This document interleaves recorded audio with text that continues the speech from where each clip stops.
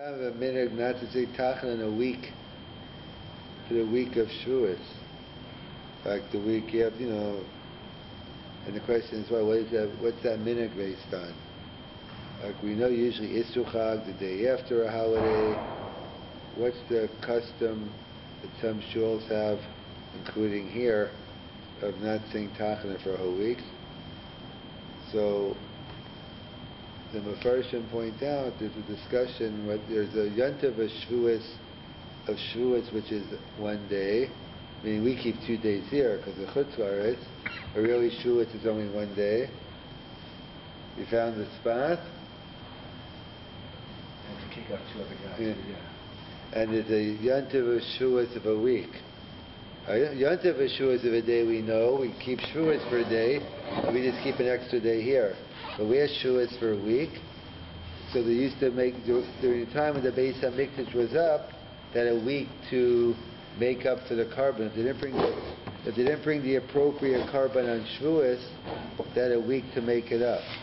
So that's the carbon of the day. So the yontiv of the day is for one. It's a malacha. We don't do malacha for one day of Shavuot. And the week is makeup. If you didn't bring a carbon in the appropriate time, you have the whole week. So since the question is, since today we don't have a Beis HaMikdash and we don't have a carbon, so is there like such concept as a tashlumin? Because in fact that's a discussion. We know there's a question Bisman Hazeh whether Sfiras HaOmer is D'Oraisa D'Rabbanan, whether Sfira is biblical or rabbinical. That's it. When we count Sfira, when we counted Sfira tonight, did we get a mitzvah min Torah or a mitzvah midrabanan? A major discussion. We assume Pashut is only D'Rabbanan, but that's a Machlokes Rambam and others whether Sfira is D'Oraisa or not. So, what's the issue at hand? What seems to be the issue? Whether you say Sfiras Omer is D'Oraisa, Bisman Hazeh. Clearly, at one point in Jewish history, dollar store, Tic Tac. No. I heard they have them in the dollar store. Someone told me. I wouldn't buy anything to put. Well, what about the expiry date? Most of the time, it's not dangerous. This stuff has a half-life of plutonium. I'm not too worried. Oh, so that means you would get it in the dollar store. No, I don't. Dollar store has counterfeit products sometimes. Dangerous? Could be. There was in the news about dog treats. People buying dog treats from the dollar store. Dogs were getting sick. That's crazy. Hope you're getting that down. You should edit this out. Hope you're getting that down, not to get dog food in the dollar store. So either way, it's a machlokas whether the sphere is D'Oraisa D'Rabbanan. Someone's talking Dollarama. So the question is, what is the issues? At first glance, the issue is that at one point everyone agreed Sfira was D'Oraisa. It's a pasuk in the Chumash. So why would someone say it's not D'Oraisa today? So the issue is, we know there's a mitzvah of Sfiras HaOmer and there's a mitzvah of Karban Omer. There's a mitzvah of counting and there's a mitzvah of bringing the Karban. So the question, and they both happen to be on the same day. The second day is Shavuot, second day of Pesach. So the question is it this coincidental that they both happen to be on the same day? We just learned this man, or are they inherently connected? So if you hold that it's connected, so if we don't have a carbon omer today, so Sfiras Omer can't be D'Oraisa either, it can only be D'Rabbanan because we don't have the carbon omer. If you hold Sfira and the carbon are two different mitzvahs, so even though you don't have the carbon omer, you could still say the mitzvah of Sfira is D'Oraisa today. So that's how many explain the issue. But if it's D'Oraisa today, it seems to be an independent mitzvah. If it's connected, so it'd only be D'Rabbanan. Unfortunately, you can't give this pshat in the Rambam, because the Rambam holds it's D'Oraisa, but we always can bring a geographical proof in the Rambam. What do you mean, you ever took geography? So what do you mean geographical proof? From where the Rambam puts it, in Hilchos blank, we can figure out what the nature of the halach is. So in other words, where if you were writing the Sfiras HaOmer if you're writing the halachas, where would you put Hilchos Sfiras Omer? Under which category? Hilchos what? What would make sense to put it next to what? So I know what you're thinking. I'll help you out. Either you'd put it in Hilchos Tefillah, because we do Sfiras Omer in davening, so that would be a logical place. Hilchos Pesach, we start. So there are many places it could be. Yet where is it? In Hilchos Karbanos. The Rambam puts it with the laws of Tamidim and Musafim. So clearly, the Rambam is telling me there's a link between the mitzvah of Sfiras Omer and the Karban Omer, and yet he still says it's D'oraisa. How could that be? We understand, if you hold it's biblical, so you hold it's an independent mitzvah. If you hold it's rabbinical, it's connected to the Karban Omer. How could the Rambam be pushing and pulling at the same time? How could he say it's D'oraisa, at the same time say it's linked? So there's a famous piece from Rav Chaim Soloveitchik, from the Soloveitchik, that's Rav Soloveitchik's grandfather. I listened to a shir of his last week. Who, Rav Chaim Soloveitchik? Yeah. Which one? The one that was here, not the Chaim Soloveitchik I'm talking about. That was before my time, I don't know. But I listened to a Chaim Soloveitchik. Yeah, but you saw a picture? Yeah. Let's see if I can find it for you. What was the topic? Shemitah? No. I couldn't even tell you. No. It was that. It was good. It was that deep. Yeah. You mean you had the recording on? You mean while you're in the room? You mean? Is that what we mean by we listened to the shir? Or you were biking? Or what happened? Yeah. Second from the bottom. Yeah, that's not the one I'm quoting. Okay. I said watering the garden in Shemitah. Yeah. That's my chavrusa, my yeah. good friend. Actually, he was the one who was in Hamilton for many years. We were chavrusas in YU, in the Yadin Kollel, and his father was the great, he's no longer alive, but people still learn his svarim, so he's alive, Rav Aaron Soloveitchik. That was when Rabbi Mordechai Green talks about his Rebbe, the Rav Aaron Soloveitchik is the Rav's brother. So that's who he is. So he was in Hamilton for many years. So could you garden? So could you water your garden in Shemitah? It's a rhetorical question. Don't worry. So therefore, how could the Rambam say both?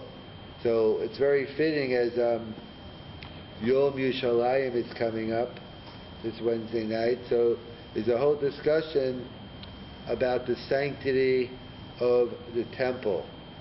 So clearly when the temple was up, it had Kedusha, it had sanctity. What about Bisman Hazeh, or, even post-1967 we have Yerushalayim, hopefully we don't have the temple. We don't have the temple up. So the question is, does the sanctity of the temple, does that remain today, or is it no longer with us? Do we say that since the Beis HaMikdash is destroyed, of course it's still a special, no one says it's nothing. Everyone agrees it's a special place. But does it have this special sanctity? So that's a dispute in the Talmud, a dispute in the Rishonim. The Rambam's opinion is, and the way we paskin, that the Kedushas HaMikdash remains. The sanctity on the Temple Mount remains even today, even though there is no temple. Because Makriv and Alpha Pisha, we follow the opinion, in theory, one could bring sacrifices even without a temple up. So therefore, according to the Rambam, there is sanctity today, but for technical reasons, we can't bring a carbon. Let's say the Kohanim Atame, we don't have the Big Day Kahuna, and a list of other reasons. That's a separate share. Why, if in theory we can bring carbonas, why don't we? But, issues of Tumas Kohanim, Makam HaMizbeach, etc. For technical reasons, we can no longer bring carbonas today. In fact, it could have been after Bayis Sheni, they were bringing the Karban Pesach for a little bit afterwards. The Pesach Sheni actually could be one of the easier.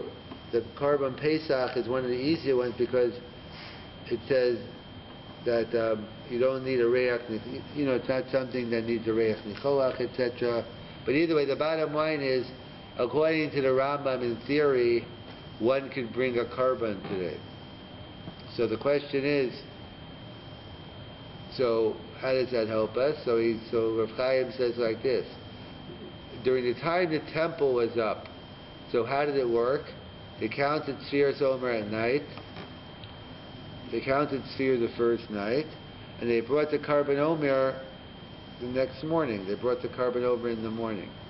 So we see clearly counting Sfira wasn't dependent on the physical bringing of the carbon. Right? How do we know that? Because even when the Beis HaMikdash was up, they counted the night before. They counted the night before with the understanding they were going to bring the carbon the next morning. So that's what Rav Chaim says today. That's the Rambam Shita. The Rambam holds Sfiras Omer is Daraisa even today. What do you mean Daraisa? He connects it to the carbon Omer. He puts it in Hilchos Karbanos. And we know we don't bring Karbanos today, so how could it still be Daraisa? So the Rambam says no. When I count Sfira tonight, or the first night of Pesach, second night of Pesach, but the first night of Sfira, I'm counting, and I plan on bringing the carbon over the next morning. When I get to the next morning, there are technical problems that don't permit me, but potentially, there is sanctity in the temple, and I can bring a carbon. It's only a mere technical reason I'm not giving. So therefore, when I count Sfira, in theory, I plan on bringing the carbon. So it's no different than it was this man Beis HaMikdash. Because let's say someone counted, let's say when the temple was up, someone counted Sfira. And for some reason, they couldn't bring the carbon Omer the next morning. Would anyone say Sfira's Omer wasn't Daraisa? Of course not. You counted Sfira with in mind that you're going to bring the carbon Omer. If practically you don't bring it, so what? Not so what, but as long as you have a good reason. So if something came up, you couldn't bring it then, and something comes up all the time now. Many technical reasons why we can't, and therefore that's how he explains the Rambam. That the Rambam's opinion is that Sfiras Omer is Daraisa even today. So we have a middle opinion. We have Rabbeinu Yerucham, who says today counting days is biblical, but counting weeks is rabbinical. That's also based on so how does that help us? So that's what some explain. That's how I began. Some have a minhag during the week of after Shavuot not to say Tachanan. So why? Because we have a holiday of Shavuot. Biblically we have a holiday of Shavuot one day, and we have a holiday of Shavuot for a week of not bringing a carbon. So that's the distinction Rabbi Yerucham said. He says, Sfiras Omer counting days is separate. We have that. We have the biblical holiday today. Therefore, counting days is still. We have the one day of Shavuot, so counting days is still biblical. I count my 52 on 50. But counting weeks is only rabbinical, because we don't bring the carbon Omer, and therefore, it should come out that the whole concept should make any sense today of keeping Shavuot for a week. That we don't have a carbon Omer. There should be Tashum, and that's why most have a minute to say. It makes more sense one should say Tachanan. However, some you'll follow the minhag of Yeshua, but the minhag of not saying Tachanan made sense when you bring Karbanos. So the whole week was the time of Tashlumim, but it's difficult to say today that we only have a Yantiv of Shavuot one day. We don't have a Yantiv of Shavuot 7 days. It's a difficult minhag not to say Tachanan for a whole week, but whatever your minhag is in the shul, you'll continue to follow. The Ramah quotes a famous minhag. The famous minhag the Ramah quotes is to eat dairy on Shavuos. The Ramah actually says B'Yom Rishon. He says on the first day of Shavuos. So I'm not sure if those who have dairy, the minhag is Dafka Yom Echad, but that's the Lashon HaRamah, is Yom Rishon. So what is the reason behind the minhag of eating dairy? So the Ramah himself gives a reason, probably not that well-known reason, but the Ramah writes, it's Zecher to the Shtei HaLechem. In other words, at the Shtei Alechem is the carbon they brought, the two showbreads. So we know there's a halacha in Kilchas Kashrus, Yoredeya, about, well, there's a pasuk in the Chumash, Lo Shavash Yogadi B'chalavimo, to separate milk and meat. And the Chachamim made many gzeiras in order to prevent eating milk and meat. And one is that if you cut challah or bread with a meat knife, you shouldn't use it. You shouldn't have that slice of bread with dairy. In other words, the classic case is leftover challah. You cut up a lot of challah on Shabbos, and you have leftover pieces. So Sunday morning you want to make French toast.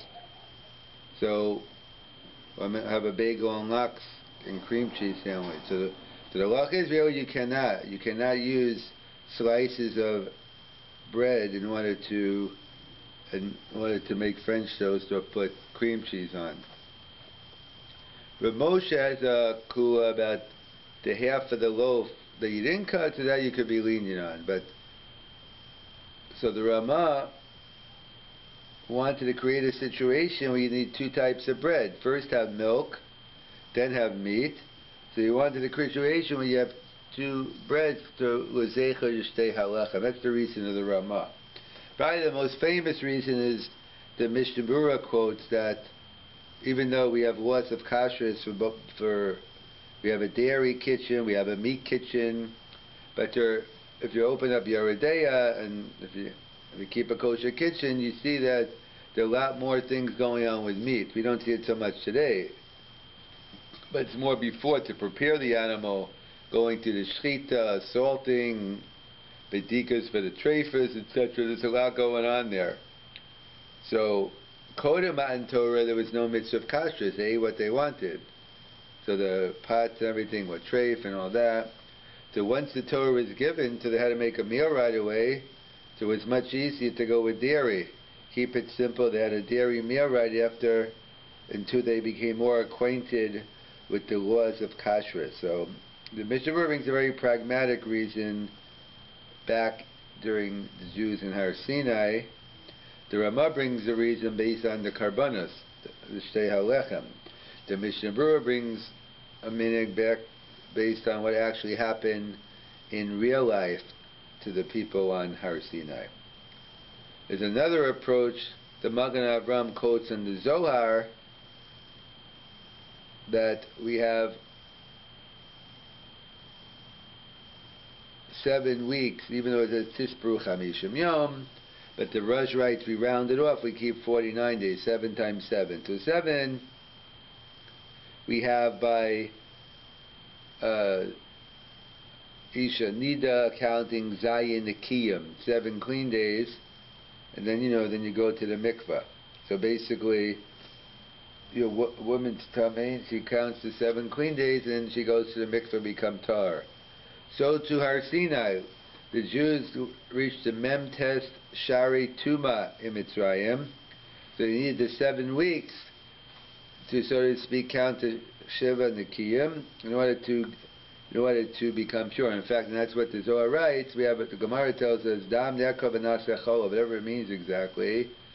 But the blood in the woman the Dam Nida turns into milk. In other words, a nursing woman, she doesn't get any periods. The blood that was supposed to come out turns into milk, and she breastfeeds the child. So we see milk represents tahara, the removal of tuma. So too, that's what Eretz Zavas Chalav Udvash. So to the minhag, we just became sure in Har Sinai. So therefore, milk is a symbol. White is a symbol of purity. Another approach is from the Yeshuas Yaakov and others, that they point out that also along the lines of the Zohar, but they make a different message, Dam Nekar V'Naseh Chalav, that the blood turns into milk. So milk represents the ability to take something which is tamei and make it tahar. It starts off as dam, and it's nefach to milk. That's the koach haTorah. We know the Gemara talks about honey, the power of honey has the power to transform. That's why, even though the shaila is, how could you, what about the legs and the bees? How could you eat them? So Tosas, others, to some Rishonim, right, because it's not nosing tam. But Rabbeinu Yonah writes, no, because honey has the power to transform, so therefore it could take something non-kosher and make it kosher. We're not worried if someone puts non-kosher into the honey, because honey, but as Rav Yoshev pointed out, Torah is compared to honey, but Torah is even greater than honey. Because honey only transforms on pieces, but if it's a beria, it can change. However, Torah has the power to change anybody. About, someone could go from Tumah to Tara to become about Tshuva. And therefore, that's the concept here. The Adam Nechav and Nesachalav, the power to, we have the power to change. And that's the famous statement, Rav Yossi. Rav Yossi in the Gemara Psachim, if not for the Torah, I'd be any other Joe in the Shuk. The Torah changes me, transforms me. And it's similar but different approaches to Beis Halevi. He points out we need the example of, milk and meat is because the Torah, the angels wanted the Torah, and Avram went up, Moshe went up. What are they doing here? And why are you giving them the Torah? Why not us? So they said, what about kosher? What about this mitzvah? They can't do the mitzvahs, so they can't eat. They can't have. So therefore,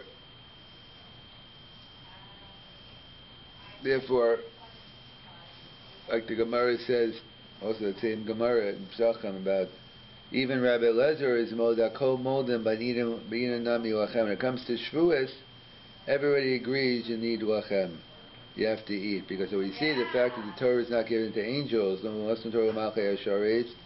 It's given to human beings, and therefore we have so we have the minhag, and then we have meat, and we have to work out the issues through the Torah principles to see how we can do it. So that's how they explain, some of the, different minhagim of having dairy. Others point out there's a minhag of having honey, and the simple reason, mitzukim kidbash, Torah is like sweet as honey, and as we explained also, honey has the ability to change, but Torah is even greater. The Torah could change a person fully. As the Rambam writes, what is tshuva? Tshuva is ani acha, you become someone else, and that's why we have the principle of bittul b'shishim, bittul b'rov. So as the Bnei Yisrael points out, that's the highest level. When treif falls, a little milk falls into the chicken soup and becomes kosher, that's the highest level, to turn something which was once usher and make it mutter.